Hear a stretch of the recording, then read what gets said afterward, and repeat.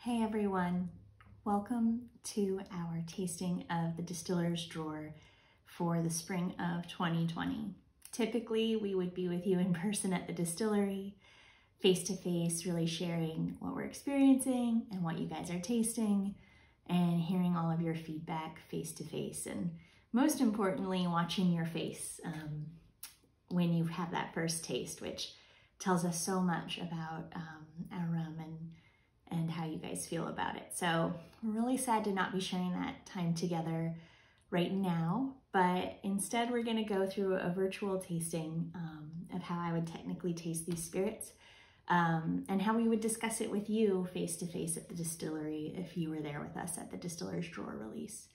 I wanna thank you guys all for your patience and understanding as we figure out this new world and how things are gonna work and how to share with you. So welcome to all and any feedback for that as well. So in our tasting order, the first rum we're gonna start with is the l'Alliance. That's French for alliance. And this is a cognac cask finished rum. You can tell I'm the distiller because I have my lab sample right here with me. So this distillate is all Queen Share distillate.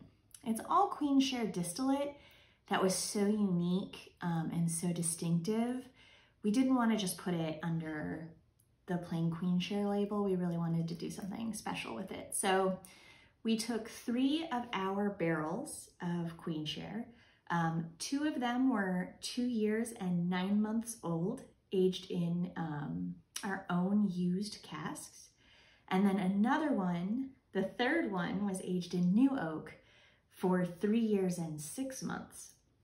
So the average age is around 3 years, but it is a blend of those different ages. So those 3 different casks were brought together and finished in a very large cognac cask. You know, in cognac, they use these very large scale barrels. So for us to have those 3 barrels with evaporation over a number of years, all 3 could be blended together and put in one final cognac cask to be finished. The distillates were made by both me and our distiller, Peter Newsom. And for people who don't know, we're married.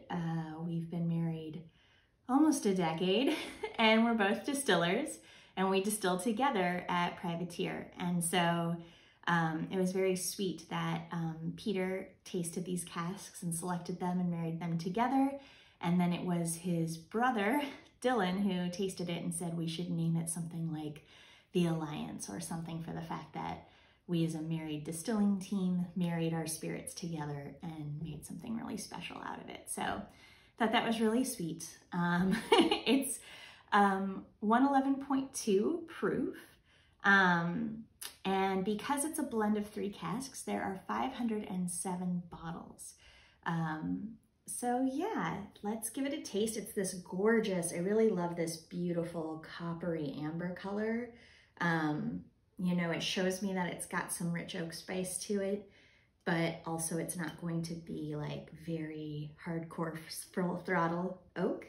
So I'm kind of like that. Because all of our color is natural, you can tell that. We don't artificially color any of our rums. So yeah. I always like to pay attention to, can I smell it as I'm starting to pour it? You know, I love when, and I can smell it from here.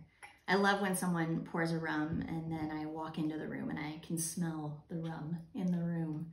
So yeah, I can smell it from here, which is really nice. And it's very floral and delicate, and honey and golden raisin and dried hay, which for me are always kind of that signs of cognac. Like that poached apple that when you touch it with a spoon, it just kind of falls apart. Lots of brown butter, toasted brown sugar. And there's like a nuttiness, like a meaty nut, like a macadamia.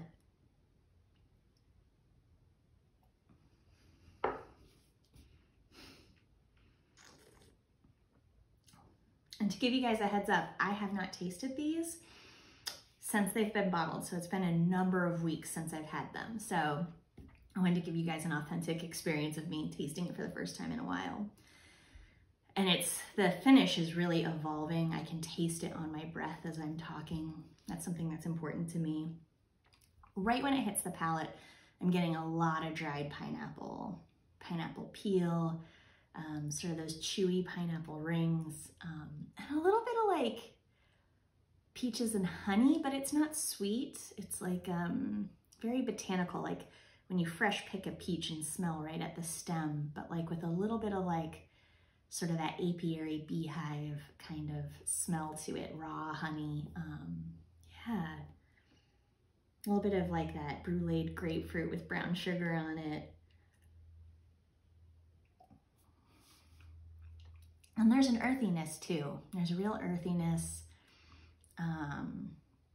like a golden fresh leather smell instead of like a worn leather smell, if that makes sense. Yeah, there's something like forest floor, kind of hay, kind of dried grassiness to it, that I really, really like. And yeah, just this like toasted coconut, black vanilla bean finish. That's something I love that the French oak finish gives, is this very botanical black vanilla bean, not this artificial vanilla pastry or vanilla cake, you know, sheet cake. It's much more black vanilla bean, that dark kind of leathery pod smell. Reminds me of when I worked at a spice house. And yeah, some like a little hint of clove is coming up now, like clove over a poached pear, and yeah, that sultana golden raisin kind of earthiness. So the alcohol is really well integrated. I'm really enjoying that. And yeah, it's just very textural, very luscious, very rich, but lots of golden flavor. When I often think in colors of the flavor. It's got a lot of golden flavor to it. So that's my tasting of the Les Alliances. Please, if you got this bottle and you have any thoughts or feelings, or even if you want to, like, I know this sounds silly, but even if you want to videotape yourself tasting it and share it with us on social media or in a message, we love to see people's faces when they taste the rum for the first time, but feel free to leave comments. And we'd love to know what you think and feel, and your feedback on the rum is. Thank you so much, guys. Cheers.